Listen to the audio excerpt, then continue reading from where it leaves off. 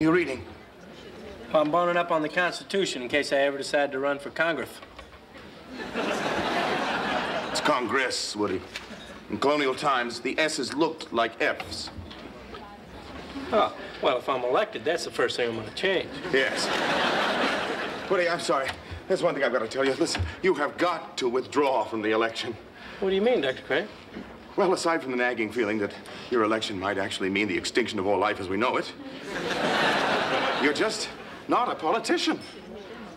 Yeah, but you said it would be easy. In fact, you said not being a politician was my hook. I know, Woody. I'm sorry. Listen, I shouldn't have led you on. I guess I was just drawn in by the promise of power. Oh, but Dr. No, but Dr. Cranes. Now, Woody, just listen to me. Listen, the right to vote it's far too sacred to cheapen by some vain psychological experiment. I mean, you're winning an election without knowing anything at all about politics. It would just make a mockery of the entire democratic process, Woody. You have to withdraw. Well, there's no sense in arguing with you, Dr. Crane. I mean, next to Mr. Clavin, you're the smartest guy I know. Well, what about the debate? They're expecting me to go over there.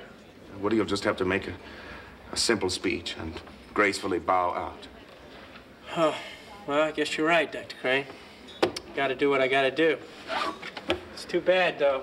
I was really looking forward to being a good city councilman and working hard to make sure that every person in my district was insured life, liberty, and the perfuit of happineff.